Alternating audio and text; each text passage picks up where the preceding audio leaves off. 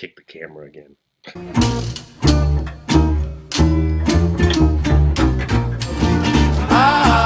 Just you and me, little brown jug, how I love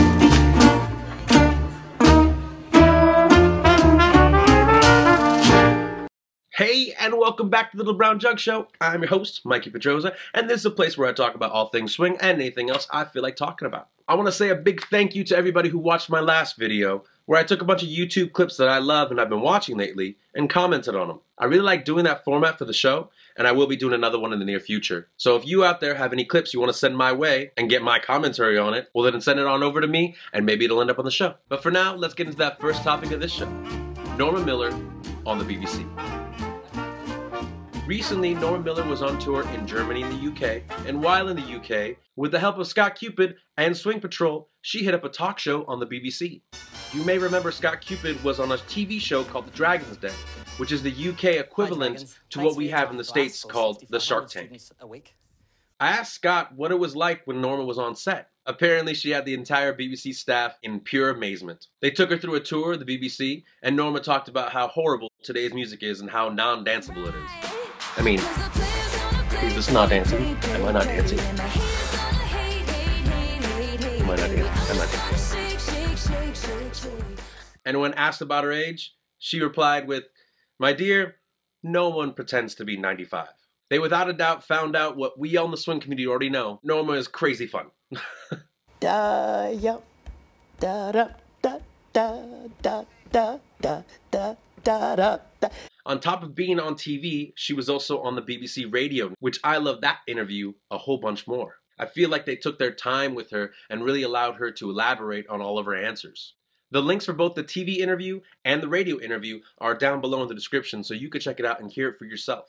Some of my favorite moments of the interviews were when she tells the story of how she first danced in the Savoy on Easter Sunday was with Twist Mouth George. As she said in this interview, as she has in many other interviews over the years, she talks about Twist Mouth George as being one of the greatest Lindy Hoppers at the Savoy. Unfortunately, there's no film footage of this great dancer that everyone talks about, or maybe there is and we're not looking hard enough.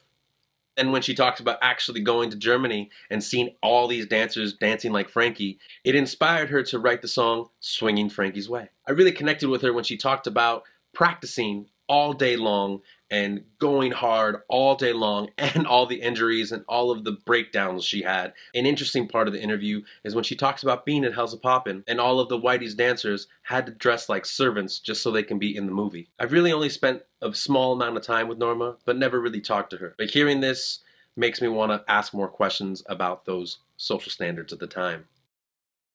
And of course, that weird moment at the end of the TV interview where they talk about J.K. Rowling's new book and how they're adapting it to TV and how they changed the ending. They seemed really concerned and angry about that. She's like the UK equivalent to Oprah, apparently now. You don't piss off the Oprah, you don't piss off the Rowling. All in all, Norma was incredibly pleased with being on the BBC. Talking about it to all the people that she met and saying that she was on TV. Our next topic I got from a post on Facebook. Nick Plotz, a dancer from Georgia, asked this question. Hey all of my dancer friends, especially those who are advanced. Do any of you have words of wisdom or advice on what to do? I have reached a point in my dancing where I feel stuck. Not burnt out, just stuck. I feel as though I am in the middle ground of better than intermediate, but that I am missing something from my dance to be in the advanced category. I travel quite a bit, and I am still seeing improvement, but just not able to make it to that next level. I'm not quite sure what to do or where to look to move on. Well, Nick, this is a very common thing, as you already said in your post. Everybody feels like they get stuck, or they don't know what to do next, or they don't know how to get that next level feeling. Well, here are some of my ideas and some of my techniques, I guess you could say, on how I got to where I am. Now, none of the things in this list are going to for sure help you get to another level in your dancing, but you really have to find the way that works for you. It's just like learning. You have to find a way that makes sense for you to learn, or all the things you just learned aren't going to stick. So here's my list on ideas that might help you get to the next level. Start at the beginning.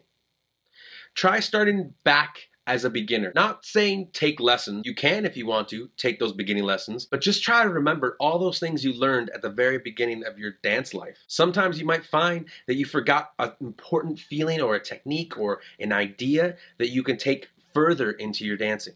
You can understand where you're going, but only when you've understood where you've been. Teach what you know. Now, I'm not saying go out there and start lessons and weekly classes or whatever. Maybe take a friend or somebody that you know and teach them what you know. Make sure they know it's coming from you and it's the ideas that you've formed. Hearing yourself talk about dancing and talk about the ideas that you formed in your head out loud sometimes helps you figure things out. Because I know for me, in my mind, it's just a muck of things, and sometimes I have these moments of clarity, but those moments of clarity really come out when I'm talking about it out loud. Private lessons. Now, I know a bunch of people have already said to you, take private lessons, take private lessons from this person and take lessons from this person. Yeah, that's totally fine. And for me, I know it's helped just focus in on one thing. I'm not trying to get like 10 things and my money's worth in this 1 hour session with a teacher, but really go to a private lesson with specific ideas, but also be open to whatever the teacher is going to give you. Also consider trying to take a private lesson from a follow rather than a leader. For me, I find a lot of the times that hearing things from the opposite perspective helps me out so much more, because I know what I'm trying to get to sometimes, and I just need to get their feedback on what feels good, what doesn't feel good. That helps a lot. Find a partner. Now, by find a partner, I don't mean, you need to like do performances and do all this crazy stuff. No, I mean work and train with someone that you trust and that you can exchange ideas with and talk about your dancing.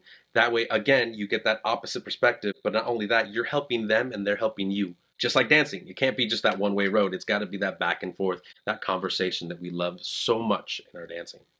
Ask questions. Ask your partners if they felt a certain feeling that you were going for instance. Did you want them to do a double turn? Did you want them to put their weight into your hand when you grabbed onto their hip? Did you want them to be closer to you, or did you want them to be a little more further out from you? All those different kinds of questions really help out. Be specific and also be willing to hear the feedback. Sometimes it can be very cringeworthy, but really take what they have to say about the subject. Take it as a perspective and see how it can help your dancing improve.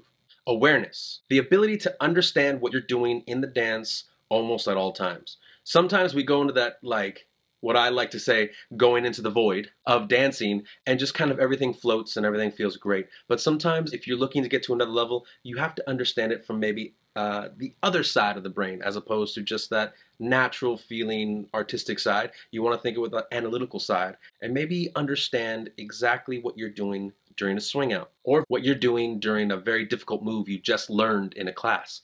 Always try to go for the awareness of where you are in the dance and how it affects your partner, or to understand where your weight is at any given moment, and to understand where your partner's weight is at any given moment. Because I think that when you have that awareness, you understand where you're starting from, and then you can go to those variation changes and those rhythm changes and doing completely messed up things with your dancing, but still understand what you're still doing. Copy your favorite dancer.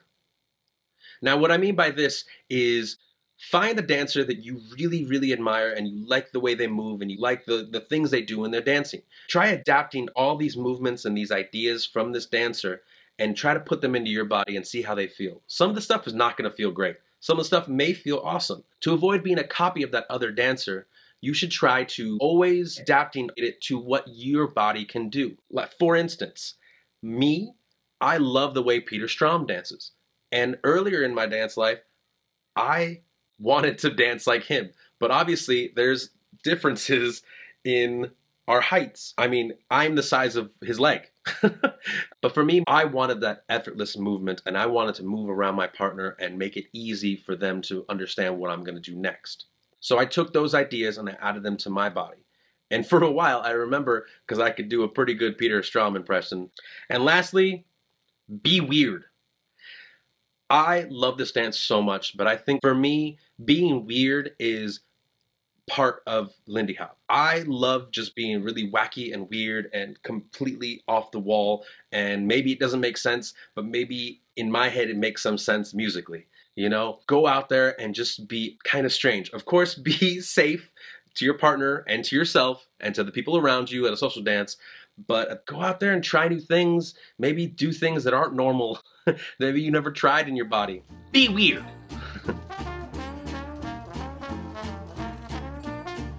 So that last topic brings me to the question of the day. What has helped you get to the next level in your dancing? Has it been private lessons, taking more classes, dancing and traveling all over the world, Zen Buddhist meditation, roller skating, dancing to only 70s music, high diving from the top part of the high boards in an Olympic-sized pool? I don't know what exactly I just tried to say there, but I think it made sense. I want to hear what you guys have to say on the subject in the comments down below. You know I always troll those things, so I'll answer back to you and reply. And that's it. That's all I have for you today on this episode of Little Brown Jug Show. Thank you so much for watching. Hit that subscribe button if you want to catch all my future videos and check out all my old ones. Like the video, follow me on Twitter and Facebook, and you can always catch me on MikeyPedroza.com. So that's it. Thanks for watching, everybody, and I'll catch you guys later. And all this talk about getting to the next level of your dancing just reminds me of that clip from Dragon Ball Z with Vegeta. It's over 9,000! God, I love that show! I think it's right.